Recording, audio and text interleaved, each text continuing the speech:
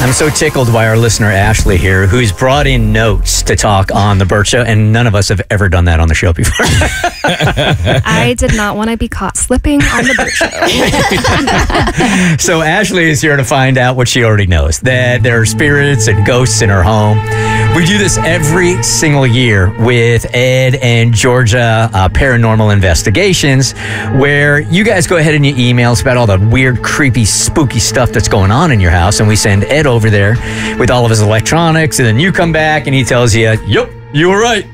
So you live in Marietta, and why don't you give us the origin story of this house and what's been going on and freak us all out. All right. So I live in Marietta. We have a little house on a little bit of land with a little lake. And back in the day, well, to my knowledge, I'll just start here. To my knowledge, 2 people have passed away on or near the property.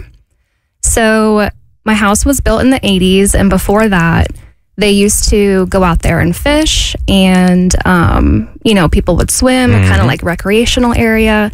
And somebody did drown in the lake back in the day, like in the 50s. Okay.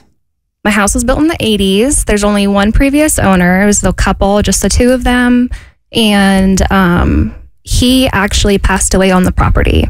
He unalived himself in the backyard. Do you know of these stories before you buy the property? No. Okay. So supposedly, they really only have to tell you if it's inside the house. Because it's more of like a bio issue of like the body being in the house. Yeah. I didn't know more that. More of a health thing. So... Well, that's what my realtor said. Yeah, okay. I'm a realtor, okay. Yeah. That sounds like a realtor that's trying to get out and not telling you somebody died on the property. Right. You don't got to worry about that, though. It happened in the lake. It's not like any ghosts are going to come from the lake to the house. Right. So we bought the house in 2020 from the widow, and we didn't know about any of this until about 2 years after the fact, when one of the other on the lake started telling us all of these things. So it's a little neighborhood gossip going on. Gotcha. This feels like a Netflix show playing out. Like you think everything's fine until the neighbors start talking. Right. Yep. And I'm like, oh, the plot thickens. Yeah. But okay, so I'm going to start with like some of the smaller things. And then there was one event where I was like, something really is kind of weird here. So in general, we have just weird things that go on. So I have a doggy doorbell on the back door where our dog goes and just like boops his nose. And that's how... he says he wants to go outside. Oh, wow. That's awesome. He's a smart boy. That is definitely not a bulldog. No, he's a pound puppy. Okay. He's a German Shepherd Rottweiler mix. Love it. He's a good boy. And so he goes and he'll boop his nose, and that's how you know he wants to go outside. Well, every once in a while, the doorbell will just go off, but you have to physically touch it to make the ding-dong noise. And... every once in a while, it would just be like, ding dong, and the dog's sitting right there. So who's doing it? So the first couple of times that happens, how are you talking yourself out of it being a ghost or a spirit? Are you just like, maybe the wind, something hit? I was like, well, maybe the mechanism on the doorbell was stuck, and then it just released itself, Electrical issue. Yeah. Just physics. And then it starts happening over and over and over again, and that's when you're like, wait a minute. Over and over and over again. And there is an old alarm system that we have, and it's not active. And every once in a while, the alarm will just go off. And it starts like as in a burglary alarm. So we're just sitting in the house, nothing's going on, and all of a sudden it's like, and you have to go turn it off. But there's nothing going on. And we don't have an active service on the alarm system at all. Like, so it's not connected? We have, like, it's electronically connected, but there's no service. It's not activated. Okay. Wow. But again, you could dismiss it as just electrical issue. Right. Maybe. So other little things is like when I'm in the laundry room doing laundry, the lights will flicker, but it doesn't do that for my husband. So I always feel like it's like kind of like following me around. And there's just like this one shadow in my one guest bedroom where when you're walking by it, like you see like a dark figure and then you see it, you feel it, you look, but then nothing's there. I try to explain to people what that feel is. It's like electricity, right? When somebody is standing behind you, you know it, even if you don't see them. Was that what you're feeling? It's more of like it feels like just daggers, like they're like looking at you. Okay. I don't know. But I do want to say I really never felt unsafe in my home. Like I don't feel like it's out to get me or anything. But there was this one night back in August of this year where it was like one of those nights where you're tossing and you're turning and I'm having nightmares. I can't sleep. And all of a sudden, the master bedroom door just kind of like opens up really slowly. No. And I am like a child. So I just put my head under the covers. You won't see me under here. You're safe there. I was like, you ain't gonna get me. Not today. Not today, You'll have to Satan. go through this cotton. I was protected by my blanket. And so I didn't look because I'm a child. And I didn't know at the time my husband was awake too, and he heard it. So he heard it open, and then a few minutes go by, and then it closes. As if someone was just like coming in, looking, and then closing the door. The door opened and closed on its own. Just really gently, nothing crazy. So we do have a lot of animals, but he looked, none of the animals were present. The AC like wasn't going off. So like, you know, there's no wind, so to speak. And the next morning, he told me that he was at work. A coworker who's never been to our house before asked him randomly, "Is your house haunted?" And he was like, "No, why?" She goes, "I had a dream last night that I was at your house for like a birthday party and something cold grabbed my arm." And he was like, "Really? That's weird because last night we just had all of these things happen." And she goes, "Well, that's really weird. I don't want to tell you how it ended." What? Well, I mean, she said everything by not saying anything, didn't she? Right. And she really didn't tell him for a long time. He had to like keep asking her about it. You can't say that and then not say. Right. I gotta know. No, now. it's not going to end up like, and we all had a really good dance. Right. Yeah, we all started dancing with each other. It was really, really great. Right. So it ended with me getting pushed down the stairs. Oh, God. Oh. But we don't have stairs, so I was like, that's not real. It's a ranch story house. We don't have stairs. I'm not falling. And I think that was honestly, those are most of Okay, that's the plenty. occurrences. Yeah, no, you're good. That'll do. That's plenty. That is plenty. All right, so with all of that, we sent Ed to Marietta to go through your house with all his equipment, check everything out, see if they can find anything. And he did. You're not going to be shocked. No, but I'm very nervous. Like my palms are sweating. Well, you're going to hear the true ghosts and spirits that are in your house, okay? Well, hopefully they're nice. I don't think they said anything rude, like, yeah. Okay, good. 10 is a lot, Ed. You were working overtime on this one. Yeah, well, it's a good house. Yeah, well, it's good in your case, bad for her. Good for you, bad for her. Yeah, I love the house. I want to buy it from them, so I'm going to scare them out. Smart. There's the Exactly. rub. All right, so what do you want to tell us about this house? Okay, well, first of all, when we got there, we walked up on the porch and we put our bags down, and Ashley and her husband already left the house. And all of a sudden, I'm hearing this voice. Sounds like it's coming out from behind me. And so the stage is set. Got me on the edge of my seat, you know, and I'm wondering what the heck's going on. Then the voice comes back. And it turns out to be her on a ring. Yeah, I've never heard a ring before. So. Yeah, I think she meant to do that. You're right. I did. And so we went in the house and we set everything up, of course. And then we tried to debunk her bedroom door that keeps opening and closing. And we found that when you close the door and latch it, that you just have to kind of barely touch it and the door will pop open. And I would suggest that you get that fixed to keep the ghost from opening and closing it. But if you do that, on the other hand, it might make the ghost mad and you never know what's going to happen. So I'll leave that up to you. Did you see the little lock that I put on top of the door? No, we did not. We put like a little latch at the very top so it stays closed. Okay. Does that latch come unlatched when it opens up at night and you're in bed? It does. It comes. But Okay. It's just gravity. Yeah. That's all. Just Sure it gravity. is. Sure it is. Yep. Yeah. And, but, you know, the door was level and it didn't move on its own. And when I touched it, it just kind of opened up a couple inches. And you said that it opened up and your husband saw it, but he looked for the animals. And it'd be very easy for your cats or dogs just to tap on the door and open it. But if there's no animals there and the door closes, you know, what's doing that? So that was kind of interesting. And one thing that I found interesting is we investigated your house first, before we went outside. Well, your house was completely dead. Nothing was in there. We felt nothing, which was very odd. Is that a term you really need to use when you're talking about ghosts? Things are dead around your house. Yeah, we do it on investigation. So, no pun intended, of course. But so, we said, well, let's go outside and see what's out there. And then we went out to the woods, and of course, we got a lot of eye shine because of the deer out there. So, no big deal. And then we walked back that trail you have back there, and we got to this dead tree. So, it's about 6 inches, 8 inches diameter, and most of it's fallen off. And then there's like a bouquet of flowers on the trail pointed at that tree. Do you know anything about that?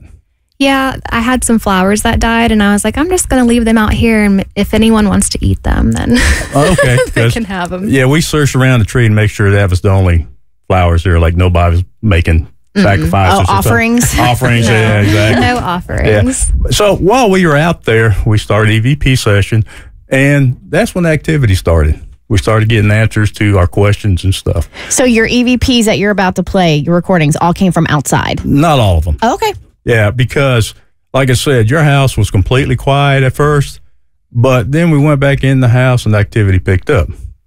So, well, you went outside and picked up a ghost and brought it back in the house, didn't you? This is brought all several of them. Okay. I do tell. The audacity. Yeah. So while we were outside, we got 3 different voices. We got a deep male voice, we got another male voice, and a female voice.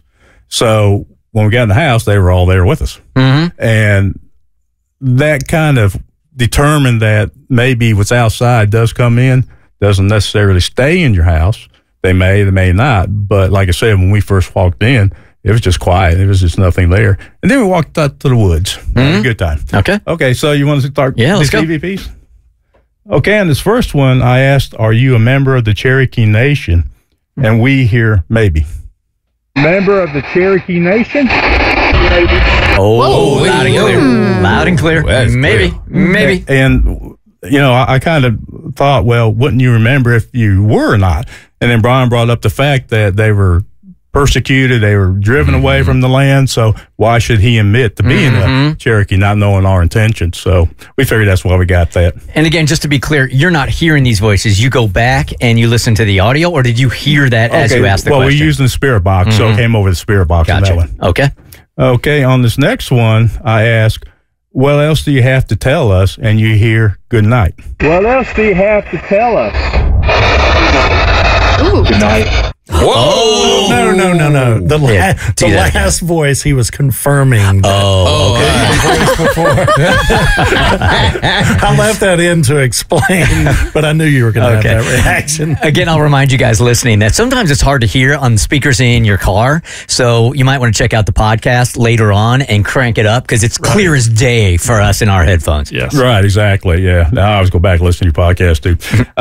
So after, we got a couple of those, like, you said that they're the best ones that we got out there. So we went back in the house, and one of the means we have the spirits contact us is like 1 knock for yes, 2 knocks for a no answer. So Brian asks, do you like these cats? And then you hear a knock. Do you like the cats? Get out of here. Ooh. So is that a yes? That's a yes. Oh, thank God. Get to keep the cats. Nobody more relieved than your cats. Well, you're lucky you still have the white one alive. Why? Did he smack you? Well, he's pretty to look at, but he's not really nice to anyone but me. Well, he's kind of standoffish. But while we were investigating in the bedroom, Jenny was sitting on the floor on one side, Brian was sitting on the floor on the other, and so uncomfortable on the floor, I sat on your bed.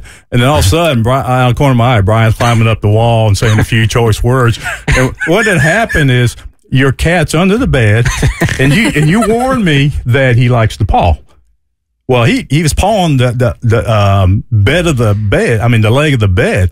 And Brian saw that. We're in the dark, and this white paw comes out, and it just about sent him up the wall. Joke's on you guys, man. So that's on you. All right. Next clip. Okay. Let's see. The next one is I ask, are you trying to tell him to turn that off? Talking about spirit box. And you hear a quick, who said that? Are you trying to tell him to turn it off? Yeah, I can hear it. I can hear that. Yeah. Okay, on the next one, I say, tell us as much as you can, okay? And then you hear a gruff voice say, I will. Tell us as much as you can, okay? I couldn't really hear it that time. Tell us as much as you can, okay? Yeah, I didn't get that. Yeah, that was kind of in the white noise. Okay, on the next one, Brian says if you talk, we might be able to get your voice on the radio, and you hear something say a little bit. If you talk, we might be able to get your voice on the radio. It's not as big a deal to be on the radio anymore, but you just said TikTok or podcast. You might have got a very different response. Well, we don't know the age of the spirit there. I mean, it might be radio or it might be TikTok. Right. Who knows? Okay, on the next one is Brian says, I want to say how sorry I am that you reached such a bad mental state that you harmed yourself. And you hear a voice that says, that's not me. I want to say how sorry I am that you reached such a bad mental state that you harmed yourself. Whoa. So you said that there were 2 spirits, right? 3. And you had 2. 2 that I know of. Okay. All So, right. but I always like to check in with our homeowners. Yeah. Ashley, how are we feeling? Not great. A little nauseous. But we not, have- Honestly, yeah, a little nauseous. Palms are sweaty. but not shocked. No, not shocked. Yeah. And we haven't even got the good ones yet. Oh, Lordy. Okay, on the next one, Brian asks, are you waiting for somebody? And the woman's voice says, my husband. Are you waiting for someone? So, there are afterlife people waiting on other people. She's going to be waiting a long time. He's gone. We've got 2 more. We try to find out where he's at, if he had passed or not. On the next one, I say, anybody want to continue talking with us? We'll stay. And you hear a male voice say, nope. Anybody want to continue talking with us? We'll stay. Nope. I'm all set. I'm done. Oh, it's an introvert ghost. Yes. It's like my favorite. Mo the friendly ghost. This last one is the creepiest. Oh. Yeah, because this one was actually recorded with my camcorder I left running in your house while we were outside. Oh, so this is not a spirit box one. This is No. one that was out in the ether. Yeah, and, somebody playing with a microphone, I guess. But we had it set up in your living room, and what happened was, you had your 3 cats in the house, and then you hear on this one, it sounds like somebody breathing, but it's not a cat.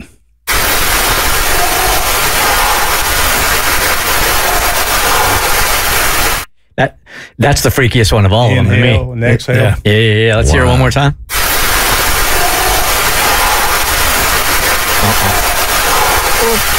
Oh, some deep breaths. Very deep. And that goes on while you're sleeping and when you're not home. So now when you're in the house or going back to your home, does it change your attitude about it? Is it more like accepting because you know it's happening, or does it freak you out more? I'm good with it. You are? Yeah, I'm good with it. I think if you're good with them, they'll be good with you. Yeah, we can coexist. Nothing's wrong with that. Now, if only America was like that. Right. And have you ever caught one of these on the actual Ring, like not the audio, but the video? Like a ghost, seen it on Ring? Yeah, some people have sent us some videos from Ring of things that they've seen in their house, and some's non-paranormal, some we just can't explain. So I was just reading this morning that Ring has made an offer that if you can capture the visualization of a ghost on your Ring, that they're about to give away $100,000. Oh, really? Yeah, Wow. but you have to have visual proof and send it to them. And I didn't read all the specifications, but if that's you, man, go get your $100,000. Yeah, well, I don't have a Ring. I need to get one though. But you go to plenty of homes that have, right? Oh, that's true. But it's their video, so they get the 100,000. Split the money with them. Yes. All right. 10% of work. Thank you for coming in. Thanks for having me. Good luck at that house. The Burt Show.